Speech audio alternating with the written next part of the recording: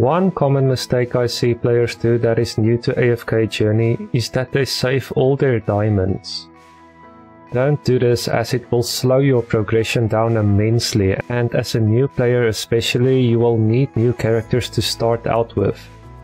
So I highly recommend you to spend your diamonds. So on what, you ask? Well, you want to spend your diamonds on getting new characters. I recommend you use diamonds to buy out the discounted envelopes in the Imperium shop first, and then use the rest of the diamonds normally on the banners. But now comes the question. Is Vala worth it for a new player? Well, while she is definitely a good character to have and one of my most strongest characters on my PTR account, she is a bit too expensive for a new player. The problem is you have to pay 300 more diamonds on Vala's banner compared to the normal banner for every 10 pulls. So how does this affect your account? Well, there is several reasons. This is really bad for new players because you still need to get a lot of different characters to fill your roster to be able to deal with different situations in the game. So my advice is to go for the all-hero recruitment banner, where if you get lucky enough and non-pity, a lot of new characters you will need for cheaper. Also make sure to use the wishlist to set the characters that you want from this banner.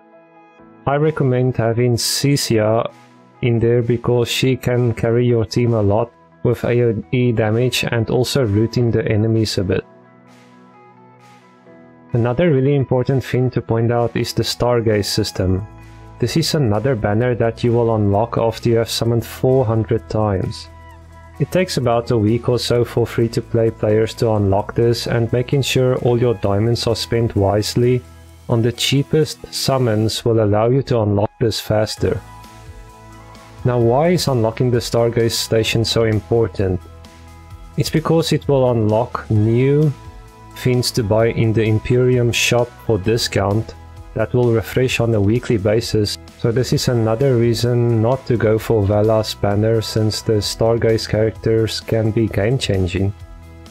For now, my advice is to get as many different characters as possible and maybe some dupes for Cisia or other characters you like and use in your team to make them stronger, and focus on getting your AFK levels up, especially for more rewards per hour, which will allow you to level up your characters faster. Now, I'm most definitely not saying you should completely skip Vala. The only way to get her right now, as far as I know, is from the banner, and she is a really strong character to take out the enemy's backline as a rogue. She also has a really strong skill where she reduces the enemy's energy, in other words ult charge, and this makes her really strong against blocking healers or the enemy's best DPS's ults. Vala's banner is for a few weeks at the time of me making this video, so you can definitely get her a bit later in the game when you feel more comfortable with your current team.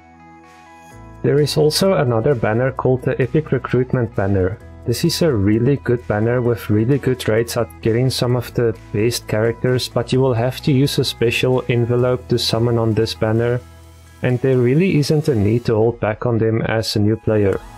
Just make sure you have chosen your wishlist, and if you get an epic hero, it will be one from the wishlist that you decided on, which is pretty neat. Also be aware that you cannot spend diamonds to summon on this banner, and you only need 30 summons to pity summon from your wishlist, which is pretty amazing. I hope this helps all the new players. Take care and stay safe. Peace out.